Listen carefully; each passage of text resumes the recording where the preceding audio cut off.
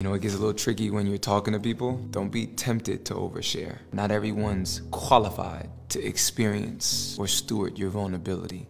And because sometimes it does get lonely and you just want to be heard, you end up oversharing to someone who's going to use your words against you. The Bible says, love covers a multitude of sin, but gossip separates even the best of friends.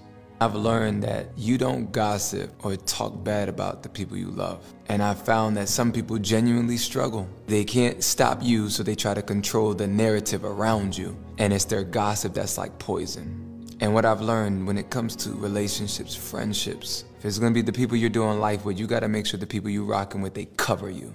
Decide that you don't want everybody to see because it's gonna slip out sometimes. And you don't need people that at the moment you do something wrong, they're ready to just run their mouth and tell everybody your business. But be careful. See, the people that come to you and always telling you other people's business, I know it's scary. If they talk to you about other people, more than likely they're gonna talk about you one day. Especially if you belong to God. The Bible says that every tongue that rises up against you shall be condemned. Do not touch mine anointed, even with your mouth. You know, it gets a little tricky when you're talking to people. Don't be tempted to overshare. Not everyone's qualified to experience or steward your vulnerability.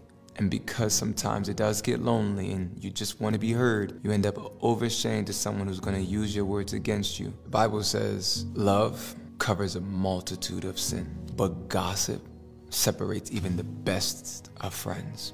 I've learned that you don't gossip or talk bad about the people you love. And I've found that some people genuinely struggle. They can't stop you, so they try to control the narrative around you. And it's their gossip that's like poison. And what I've learned when it comes to relationships, friendships, if it's gonna be the people you're doing life with, you gotta make sure the people you're rocking with, they cover you.